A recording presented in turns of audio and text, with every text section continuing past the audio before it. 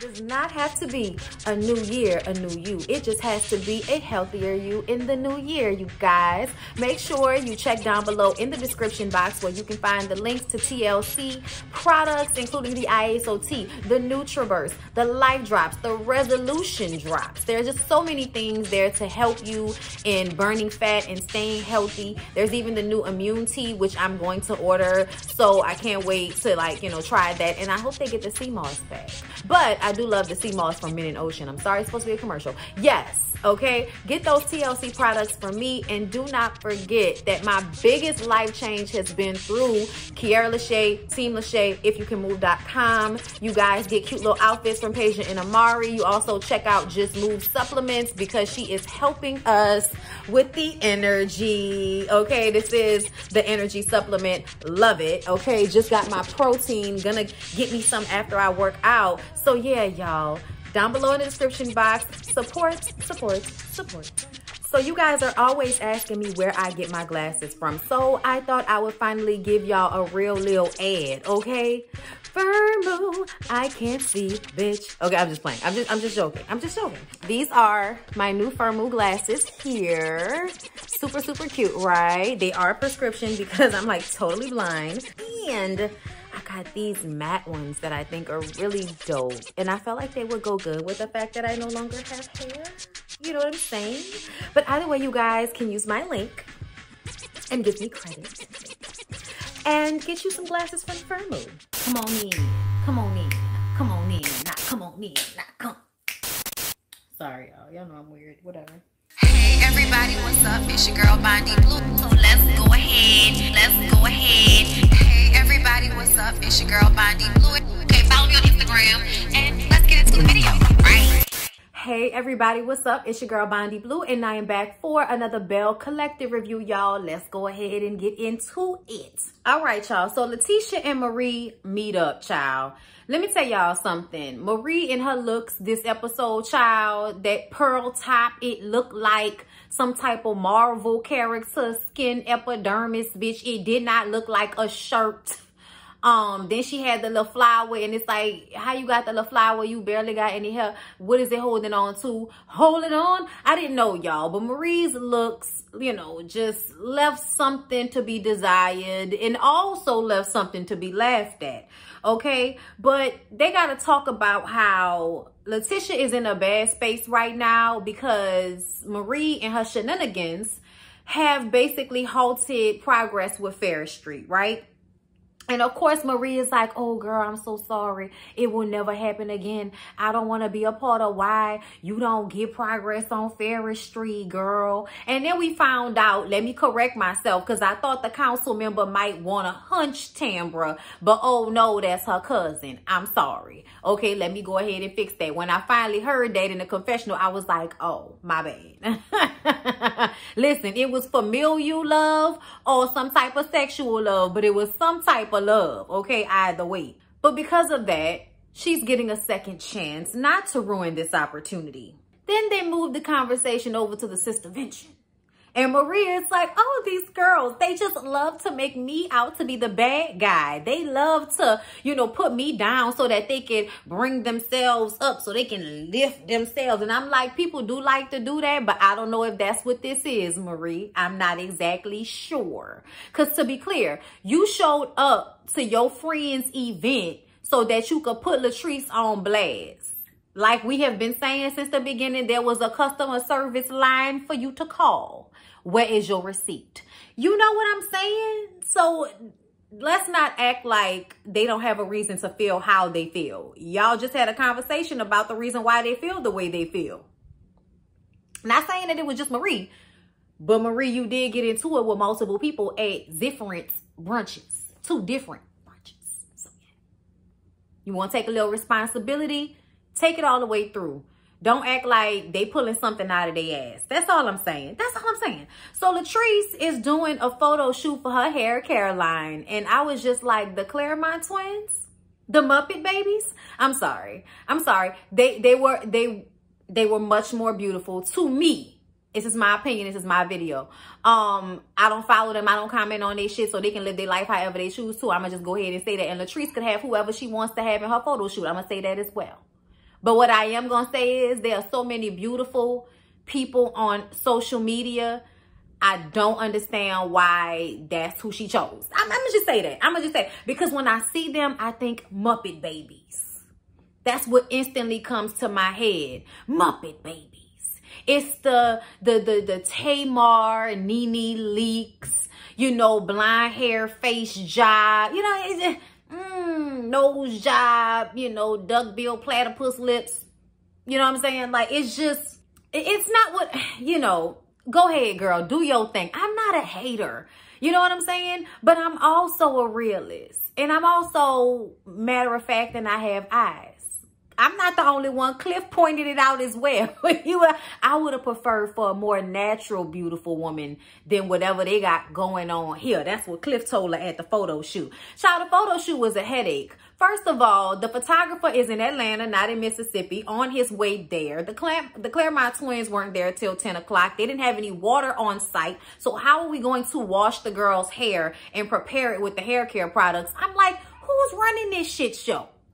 Who is the person that got on the phone and made the phone calls and checked in with folks? Was it Melanie? Because somebody dropped the ball. Yes, it all came together at the end. Eventually, we were able to find clean water. I said, why y'all microwaving dirty water? In Mississippi, y'all need to do something. Y'all water should not look like that from the faucet. Like, it should be a little cloudy because there are minerals. It should not be a different color.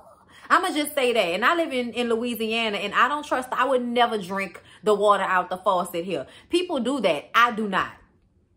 I do not. Bottle me some water, bitch. Okay? I need to know somebody purified this, and it's not just from out back. Because, you know, we have boil water advisories, and it look like y'all do too. I'm not judging y'all. I'm just saying this is America. Y'all gonna stop acting like we ahead of somebody when we got dirty water coming out the faucets. Like, I want y'all to get this together, specifically in places where it seems as if there's a large population of lower to middle class black people. I do not appreciate this.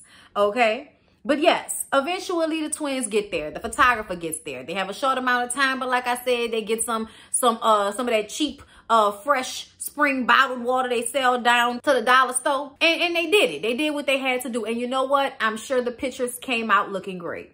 The hair looked amazing. Let's go ahead and move on. Latrice was happy. It's all good. Letitia has invited a younger singer named Ari to her house for this romantical setup she got in mind for her and Glenn, y'all.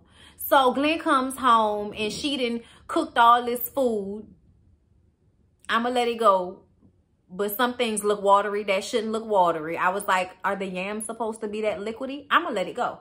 The way she popped that cake out the tin and then laid it there, and then it was all messed up, and so she poured the sprinkles of the graham cracker on top and was like, that's pretty. I was like, is it?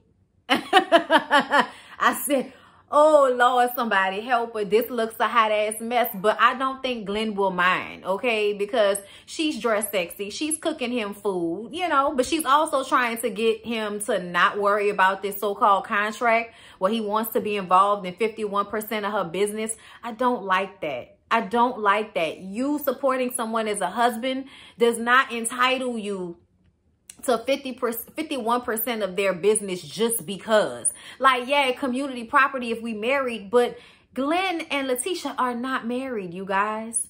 So I was just kind of like, no. I don't care what you've been doing. Like, if I wouldn't have had a business, you still would have to take care of me. I don't understand why you think you deserve half of my business if we not married. If we decide to break up, I can't take half of your ends. Like, unless it's been some type of community property situation, and you can still fight that. So I just kind of feel like it just seems, you know, hella suspect and kind of like he's a user. You know what I'm saying? But I do understand they've been together for a very long time. I just don't understand why y'all would not be married and he would be asking for half. That's just, I don't know, tad bit bitch made. But I don't know, Glenn. So I'm going to go ahead and push on through the scene. So this all sounded dumb to me from the beginning. You're going to have this pretty young girl come into the bedroom with your man that you can't trust and have her come out the closet. And what you think Glenn going to think? Listen, I know what I thought. What you mean you ain't nasty? Why you came? Don't you see candy on the frame. I was just like, this look like a threesome. So after the girl, you know, look, she said the key word a few times before the girl actually came out the closet. I said, bitch, what you was doing? What you was trying to think of something to sing? Because it wasn't a song. And then it felt like she was singing Emotions by Destiny's Child. You know, back in the day when Beyonce had that real hard vibrato before she kind of smoothed it out. I love you. Look, I'm not about to do it because I'm not in that space or time, but I'm not warmed up. But I'm just going to say this. It definitely gave a Destiny's Child Beyonce vibe. It wasn't a song. It was words that Letitia had said to her how she felt about Glenn beforehand. And so she just came out and sang that shit. And then like as she was kind of like sashaying in, right, you know, she was like, "This is how I feel about you, baby. This is how I feel about you." And he just looking at the girl all wanderlusty and shit. And so then Letitia, you know, escorts the girl right downstairs out the door. And Glenn was just standing there like, wait a minute, that's it? That's all we came here for? I'm just like, yeah, Glenn, that's all we came here for. Okay, now that did not distract him because he still has questions about this contract. Later on, they go to therapy. And they switch roles in this kind of like dance choreography situation that the therapist had them do. And I thought it was cute. And I thought it really helped them see each other's perspective. It was a good exercise, okay? And it made her understand that she may be all in her phone all the time. This man then came back. He been gone for 2 weeks. He needs some attention, okay? But it also made him realize that it seems as if you looking for an issue and maybe you need to be trying to make her life easier instead of stressing her out and making her life harder when she trying to escalate y'all situation. You know what I'm saying? So they had some understanding. But when they sat down after they finished doing that, he brings out the contract. Well, guess what? She was ready. She had a contract. You want 51%? I want a ring. I want marriage. I want love. Forever. And I just kind of feel like y'all out here, you know, killing paper, killing trees and shit, wasting resources and all of that, going down to the Kinko for whatever reason, you know, pulling up my contracts just so y'all could eventually get engaged and get married and you know, go in half on everything together. Isn't that what you're supposed to do anyway? Like, what the fuck y'all been doing this whole time y'all been together? I'm so confused about them.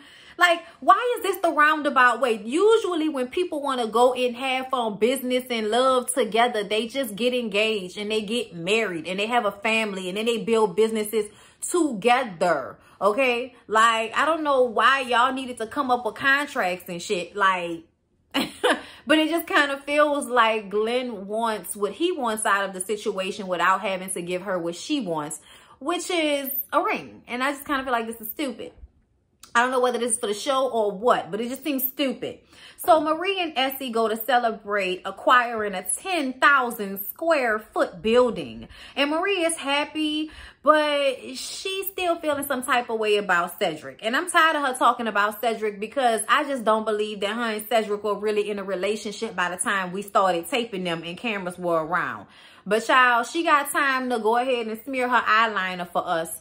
And Essie is there to be, you know, the best friend that's really in love with you, that's telling you, girl, you don't need him. You are on top of the world, yeah, yeah. You don't need this, okay? You can do better, okay? You deserve better than he can. I can love you, hey. I can love you. I can love you better than he. Sitting here, wondering why you don't love me the way that I love you. And baby, have no fear, 'cause I would never ever hurt you. And you know my love is real, Marie, I can. That's what Essie is giving right now. Yo, that's what Essie was given in the moment, okay? And so after they have this talk later on, they go and pack all Cedric's shit up in a box on some I was your lover and your secretary, working every day of the week. See what I mean? Whether it's upbeat or slow down, Mary J. Blige goes when you breaking up with your man. You know what I'm saying? They put all his stuff in a box. and drop it off at some type of construction site of his. And I was just like, good, he ain't got no reason to come back to the house. Apparently he went to Aruba without her, and then on the day he was supposed to come back home, never came back. I said, girl, you and this man don't go together. Let it go. Let it go. All right. So then they have a couples night. A part of Letitia and Glenn's therapy was that they go and be around other successful Black couples. So that's what they do, right? And Letitia, you know, is there in her pretty little dress and everything, girl. They look cute, her and Glenn and Latrice and Cliff and Melanie and her man. Okay, so they all sit down. Letitia explains what they're all doing there and how, you know, that's a part of her therapy and their therapy to be around Black love. And they give us a little backstory because at the time I feel like we weren't really clear. But Glenn and Letitia grew up together, were in high school together, been together this whole time. You know, 10 toes down, that's my boo, all of that, okay? Then all of a sudden, Marie walks in with some man we ain't never seen before. And like, oh, Hopper, who this man? Marie, who this man? Like, oh, okay. Listen, she went and found her somebody off the street. He was walking in like an extra. He was walking in like he ain't know nobody there, including her. So y'all, Tambra. This episode, we got to see Tambra in that ashy colored lipstick yet again and all of Bucky in her hair. Like, bitch, please take some of the bundles out. I can't breathe. So she asked Gary with the T for help with her reel. She wants to have more of a, you know, new side to it, more of a serious side to it. And she wants his opinion. So he looks at this reel, right? And there are a few things. First of all, too many bundles. Second of all, what are you dressed for? Are you going to the club? Is this news? Like, you need to check out what the wardrobe is for news people, for sure. And her energy is like really up here. And, you know, she interviews like a radio host. Radio hosts are always in their voice when they're interviewing.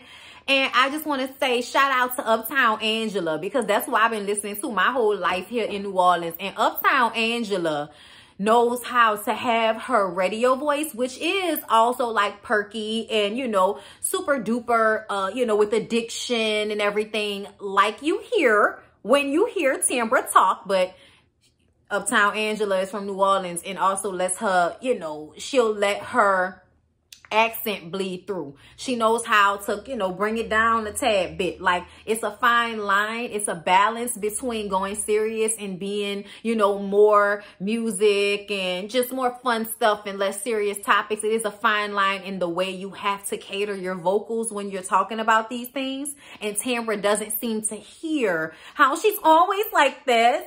And you need to be able to bring it down to here. Here, we're here with blah, blah, blah, blah, blah. And today we're talking about da, da, da, da, da. You know what I'm saying? So it is just a matter of watching your inflection and your, you know, loudness. Okay. Bring down the decibels, bitch. Okay. Bring down the decibels. And she's like, do you think I should send this out, Gary? And Gary was like, no, you need to do it over again and take the notes that I've given you. I was with everything he said. I was like, yep, that's all right. That's all what I would have said. Yep, Gary, you are absolutely right. And then we find out that she's #1 for midday at the radio station and they're popping champagne. Oh my God. Oh my God. Letitia's there. And it's like, oh my God, oh my God, oh my God. You know, and it's kind of like, please stop with the high-pitched noises. Okay. There's a dog somewhere going through it with these high-pitched shrieks that y'all have going on right here. Okay. It took me a minute to get that out, but yes. Okay. Either way, she talks about, Zaman and wanting to have a baby with him and feeling like it's destined that he never had any kids, and he circled back around her and it's like, girl, that man made for you, girl. Make it happen with that man, girl. And she was like, but you know I have the fibroids. And I'm like, have the fucking surgery. Why are we still talking about this? Like, you know what you have to do. Why are we still talking about it like that's supposed to stop you from being in a relationship with this man? You know what I'm saying? Like, I don't know. Like, it's just something about Tambra in this relationship that seems like you're trying to force an issue here. And I don't know what's real, but it don't feel, you know, it doesn't feel genuine the way she brings up these things. You know what I'm saying? Is it just me?